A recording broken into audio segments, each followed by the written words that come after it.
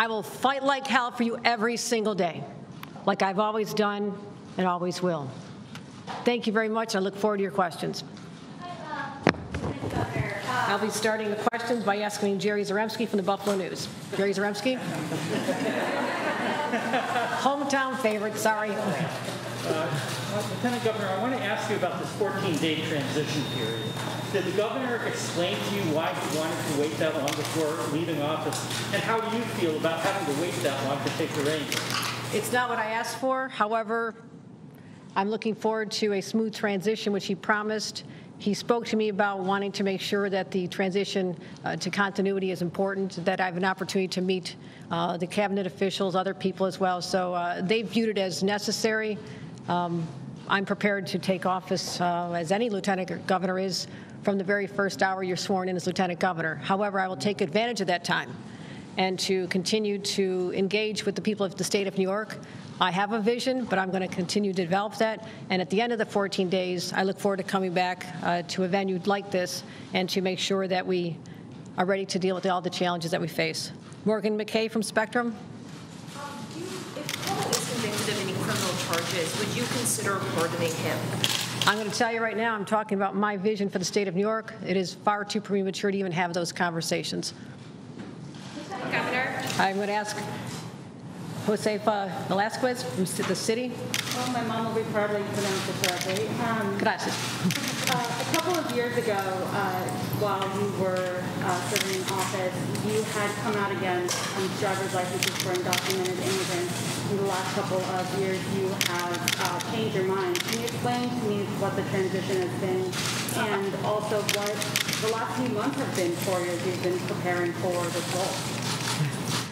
With respect to the green light law, which is now the law of the state of the land, something that early on in my career as a county clerk, I had taken a position that has now evolved, and that evolution coincides with the evolution of many people in the state of New York. I'm proud of that law, and if you want to read an op-ed that I wrote on it, many people in our state Senate would argue that that was a turning point when they read that and saw the position I had taken in support of that law, that our immigrants need that. They need to be able to get to their jobs, and parents need to take their kids to doctor's appointments. And I'm proud of supporting that law, and you can ask anyone my position on that at this time. I think it's clearly understood. The last few months, lieutenant governors continued to work regardless of what's going on around them. And I'm proud that I've been able to maintain the same schedule, to meet with elected leaders. My schedule has been robust. And I'm ready. I want people to know that I'm ready for this. And it's not something we expected or asked for, but I am fully prepared to assume the responsibilities as the 57th governor of the state of New York. Michael Gormley from Newsday. Hello, Lieutenant Governor. Have you spoken with President Biden at this point, and also do you have a different view of how to handle COVID in New York State? I understand the president was looking to reach me, but I was on a plane earlier this morning, so I cannot confirm that. I confirm I have not spoken, but I know he expressed an interest. I did have a chance to speak to Senator Schumer yesterday, Senator Gillibrand, Hillary Clinton, and countless others. My position will be to, at this point, recognize that there is one governor for the state of New York at one time, and Governor Cuomo will continue to be the governor for the next 13 days. That does not mean that I'm not fully engaged with the healthcare partners, the current commissioner, and we've been getting regular briefings up to the minute, and I'm well aware of the circumstances in our state are frightening for people. And we will continue at this time to review closely what the CDC puts forth, but I'll be proud to and looking forward to sharing my vision on how we address this in a matter of a couple of weeks. Lieutenant Governor. Dennis Slattery from Newsday. Or no, I'm sorry, Daily News, I'm sorry. That's a big mistake to make, sorry there. Dennis in the room? Okay. Hearing none? Can't hear you. Okay. Dennis Slattery, is he in the room? I can't see that. Dennis.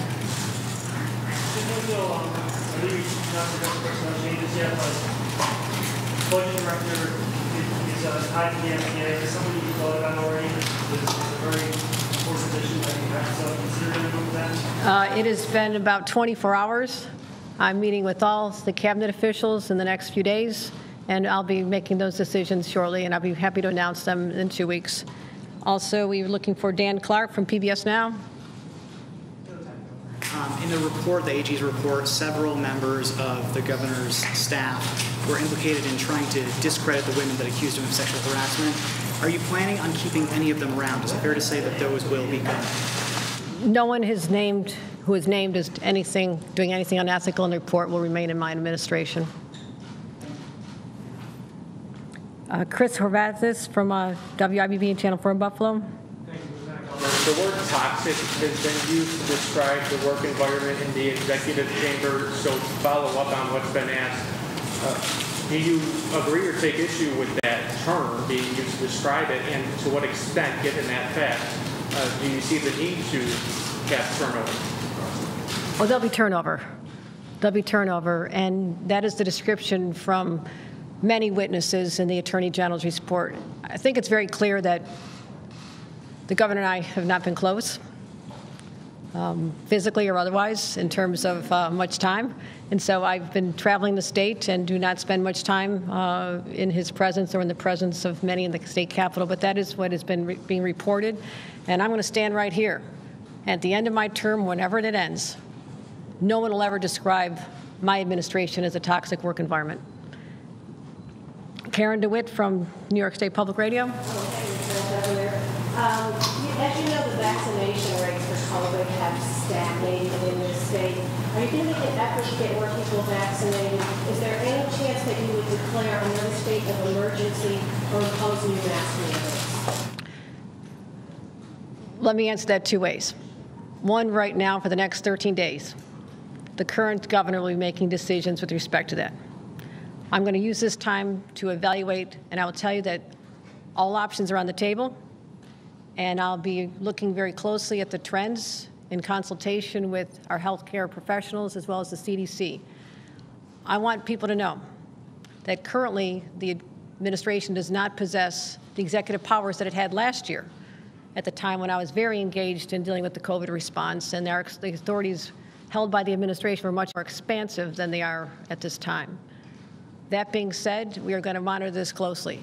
And I can assure everyone that we'll be looking at all options, but also I believe that the key to get through this has been before our eyes for months.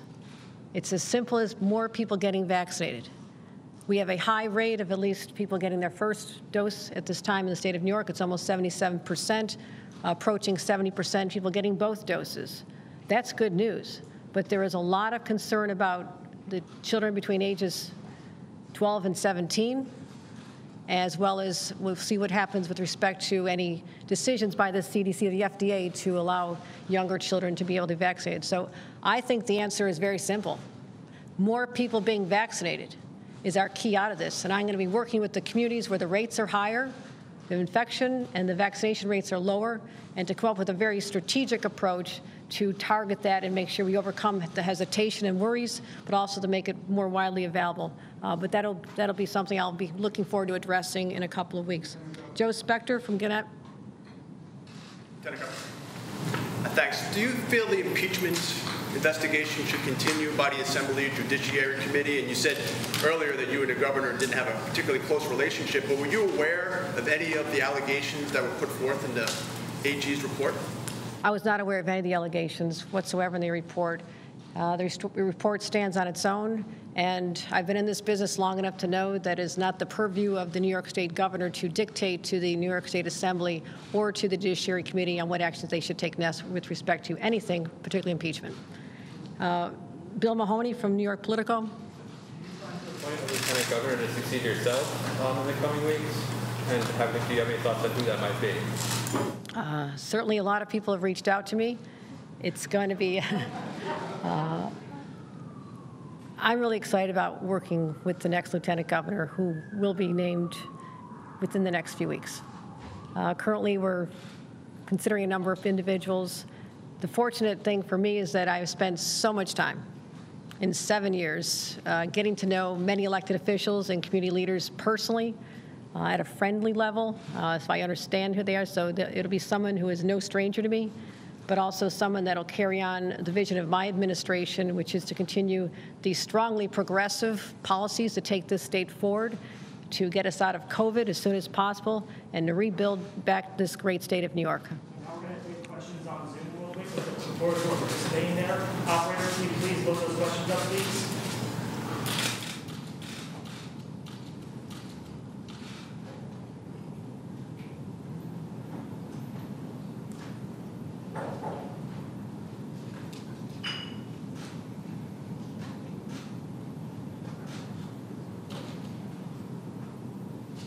Operators, can you please load up those questions, please, for us? Can we ask some questions while we wait for this question? I got one. I'm going to go ahead. Lieutenant Governor, a lot of people look at you as a part of the Cuomo administration because you are a part of the Cuomo administration.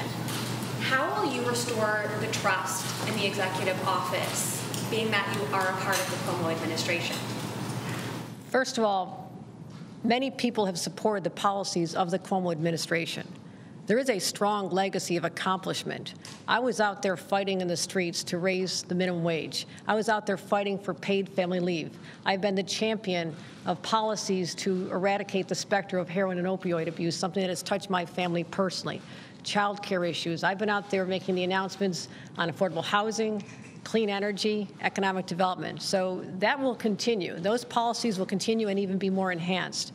But with respect to the particular environment and the reputation of the current administration, I think it's pretty clear that, and it's no secret, that we have not been close and I've not been associated with that. So I know the job. I fought for the same policies. That's why I'm more prepared than anyone could possibly be for this position. And will you release the nursing home data? Will you release the nursing home data that in the alleged cover-up? Will you release it? My administration will be fully transparent when I'm governor. I'm not governor yet. All right, this isn't going to work, team. Okay. I want to, first of all, please wait. If there's not any virtuals, I'm sorry to the virtual world out there. Next time, yes, we'll look forward to seeing you in person. We do have a question for you, Governor. Your next question does come from Andrew Donovan of WSYR in Syracuse.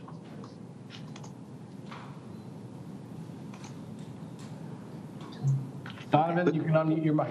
Lieutenant Governor, can you hear me? Yes. Who am I speaking to? This is Andrew Donovan from News Channel 9 in Syracuse. Home of my alma mater, Syracuse University. I was going to say, you're not shy to remind people you're a Syracuse University alum. So I'm wondering what your message is to the people of Syracuse. A couple of specific things. The state fair starts in a matter of days, and I think people are worried about its capacity and mask wearing and vaccination status with that big event approaching. And also, the outgoing administration had said its health department would not be giving guidance to school districts about mask wearing when school starts in a few weeks. So I'm wondering if you can address both of those COVID-related concerns and if you'll see the state fair for yourself as governor. I've never missed a state fair. It is one of the joys of being a New Yorker, going to the New York State Fair. I'll go either as lieutenant governor, which is what I'll be while the state fair starts, or as governor. I understand the concerns. However, I just want to remind everyone that I'm not responsible for the policies with respect to that at this time. I'm still lieutenant governor, and there's one governor at a time in the state of New York. But I look forward to returning to Syracuse. It's a place I know well. It's a place where I cut my teeth in activism, and look forward to returning for the state fair and eating all that great food. And the Erie County Fair, which is my hometown, actually starts today in Western New York. So I'll be at that fair as soon as I find my way back to Western New York. Governor, I was wondering, do you think that there's another mechanism for people who want more accountability, like a special prosecutor? I think we're on Zoom right now. Excuse me 1 minute. We are, Governor. Your next question comes from Tara Rosenblum of News 12. Tara, please unmute your microphone.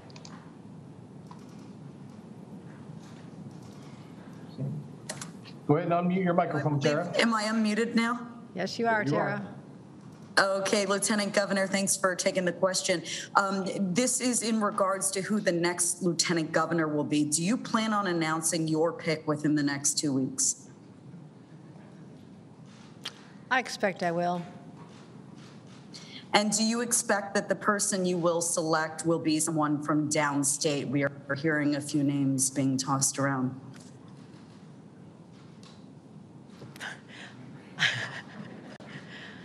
I love upstate, I love downstate, I love the whole state, and there are so many qualified individuals, but I'm cognizant of the need for diversity and an inclusive ticket, and I'm going to name someone that I believe the state will be familiar with and would be very proud of. But the process is still in its early stages. That's all we have time for. Folks, I'm sorry. Do you plan to keep Howard as health commissioner? Will you plan to keep Howard?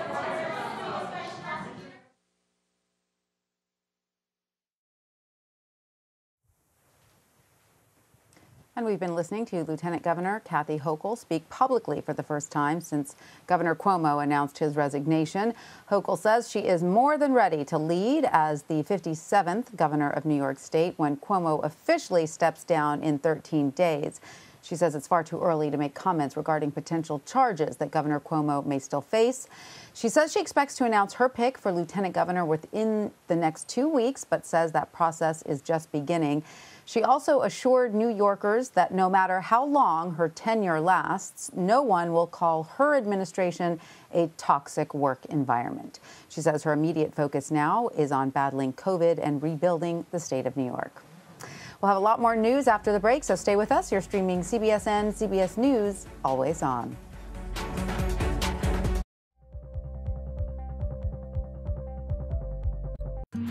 An original documentary on CBSN. We need to put an end to this territorial status. Will statehood create a better Puerto Rico? So that we have the same quality of life that you see in the States. What do you worry about?